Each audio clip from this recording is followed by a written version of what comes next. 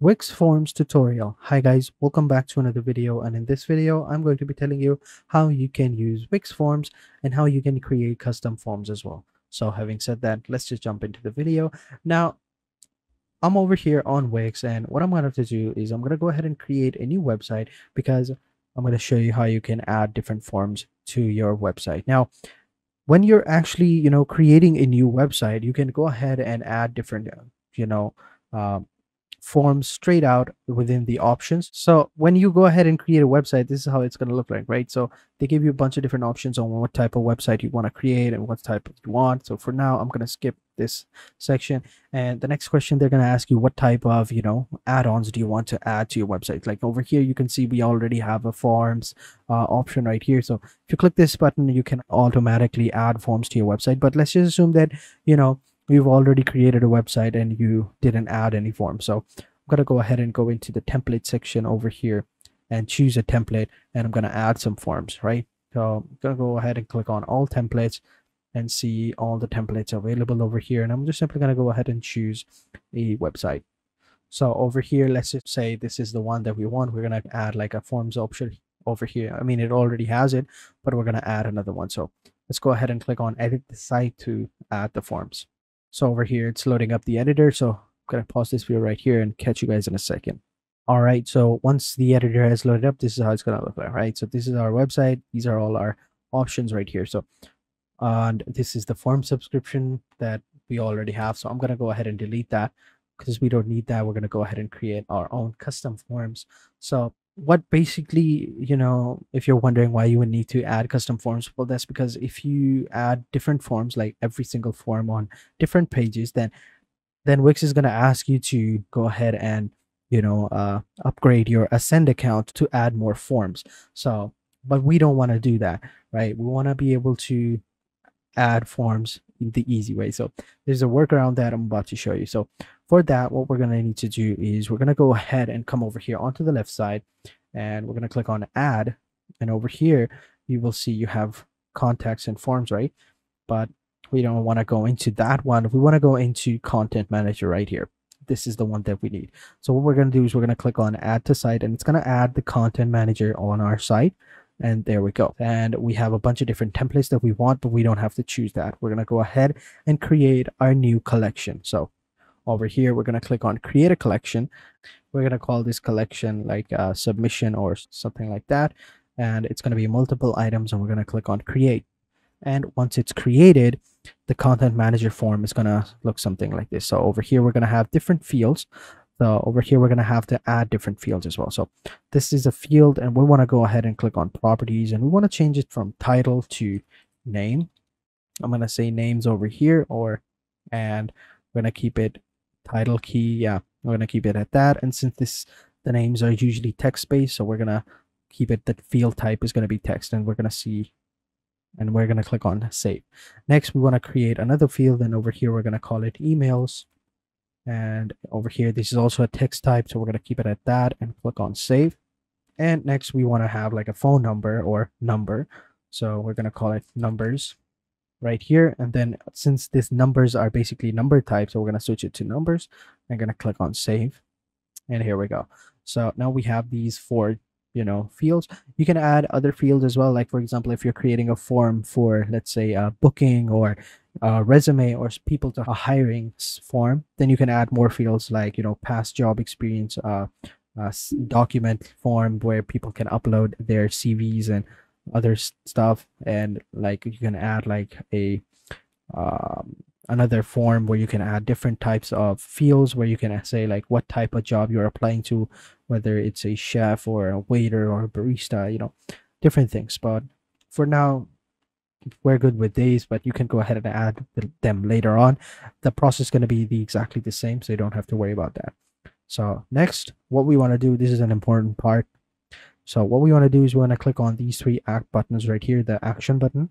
We're going to click over here and click on collection settings. And then what we want to do is want to go into additional settings, and we want to change these permission types of your collection to site content to form submissions. All right. You can see we have other ones as well, but it all depends on you which one you choose. For this particular form, with this particular content, we're going to choose form submissions, and we're going to click on save. And there we go. Now that that's done, what we're going to do is we're going to close this page. Now what we're going to do is we're going to actually add this stuff. So you're going to see you have the content manager app button right here on the left side. We didn't have this before. Now we do, because the content manager is now added to our site. Now what we're going to do is we're going to again click on the plus icon. And now if you scroll down, you will see another option called input. Now this option is now available to us because we have added the content manager. This was not added before. So this is now available to us. Then what we want to do is we want to add like these input boxes right here, text boxes, whatever. So for this one, I'm going to add this one right here. There we go. And then I'm going to copy that and paste it 3 times, because since we have 3 fields that we want to edit. This one as well. I'm going to move this over here. This one as well. There we go. It's a little cramped, so let me just pull these buttons down below. And I think that looks nice. I'm going to pull these ones over here, or keep it right here. Next, I also want to move these text up at the top as well, right here. There we go.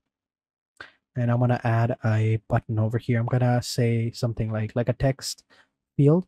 So I'm gonna add like a text, or like a heading. Heading number 2 would look good over here. I'm gonna keep it centered. And over here, I'm gonna write something along the lines of, get notified.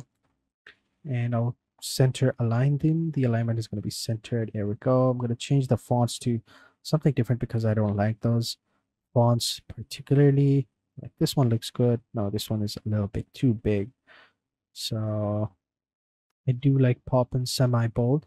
So we're going to go with that one. There we go. I think that looks nice. Then actually, let's me just this up a little bit more.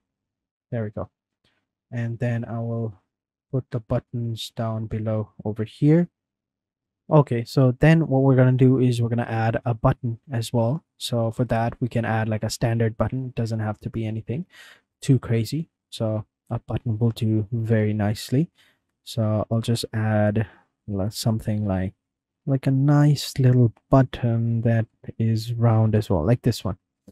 So actually, this does not fit the overall theme of the website. So I'll just add this black button right here and center align it. There we go. Now I'll just simply click over here, change the text from button to submit. There we go. And now what we want to do is we want to click over here, go back to content manager, and we want to input a form, and we want to input a data set right here. We're going to click over here. This data set is going to be popped up over here. Now, don't worry, because this data set will not be shown on the main website. Only you can see this data set. Only you can see this icon. No one else can. So now we're going to click on settings, and we're going to configure it to the data set that we chose, to the collection that we created. So over here, we created the submissions. We're going to click over that, and we're going to change the mode to read and write, and or read or write only. Yeah, I think write only works. So then we are good to go. Next, we want to click over here and click on settings and change the placeholder over here, placeholder text, to full name. Again, with the other one as well, this one is going to be a email over here. Yep, that looks good. And then for the third one, we're going to change it from text only to numbers, and in numbers we're going to add the placeholder for numbers. There we go. Now that that's done, now we want to link all 4 of these to the data set. So we click on the field and you will see this link icon. So we're going to click on that, and we're going to click on submission database, which is already collected. And then the value, we're going to select names because this is the full name one. And then we're going to close that. We're going to select the second one, and we're going to connect it to emails. And then again, for the third one, we're going to select it to numbers. And then for the fourth one, we're going to select the submit button right here. And yeah, there we go. Boom, that's done. Now, whenever someone comes onto this website, they enter in their email, name, and number, we can see the database. So I'm just simply going to save it, and I'm going to publish this site. Now let's go ahead and view this website.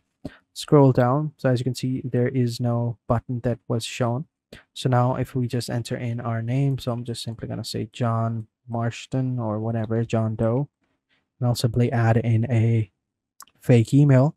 And for the numbers, I'll just add a random number and just simply click on submit, and boom, there we go. It has been submitted. Now, if we go back over here and we go to the content manager and we click on the submissions form that we created, we're going to see all of the data that we just put in. So as you can see, it works 100%. So we have the names, the emails, the numbers.